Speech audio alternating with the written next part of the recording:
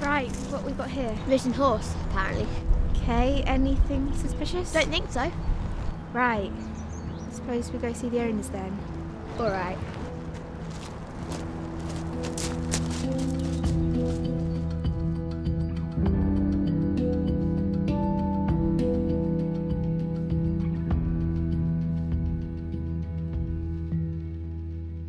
You are Lord Peepy, is that correct? No, you pronounce it Lord Pepe. Okay. Can you tell us anything about the horse? Poor Quincy. I love her. Do you suspect anyone? No, who would do such a thing? Please, I trust you to find her. Bring her back to me. We'll try our best. Can you tell us anything about the stolen horse? Me? No, I don't know anything about horses. I'm not a horse, I'm a cleaner. I clean. Okay. Yeah, thank you. Who are you? My name is Chef Pierre. Can you tell us anything about the horse? Horse? No. Chicken, pig, cow, oui. I cook. But horse? No. Hi. Hello.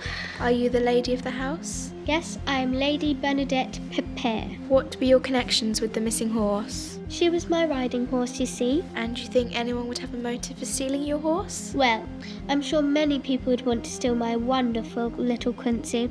But if I had to choose one person, it would be that awful stable hand. Why do you suspect him? I just have a feeling. I'm Pepper, the butler.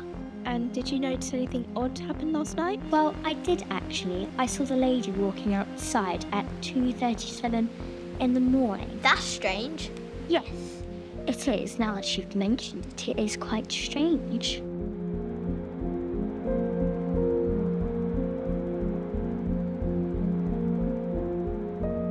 Hi. Hiya. Can we talk to you about the missing horse? Of course you can. Okay, so when was the last time you saw her? I saw her just last night, but then I came out this morning after my breakfast and she weren't in her field. So, what's that horse out there? Oh, that's the new one. The lady dropped her off just this morning. Looks exactly like the old horse. Could be its twin. Back again, are we? We know. We know the stolen horse was just in the field. Why did you do it?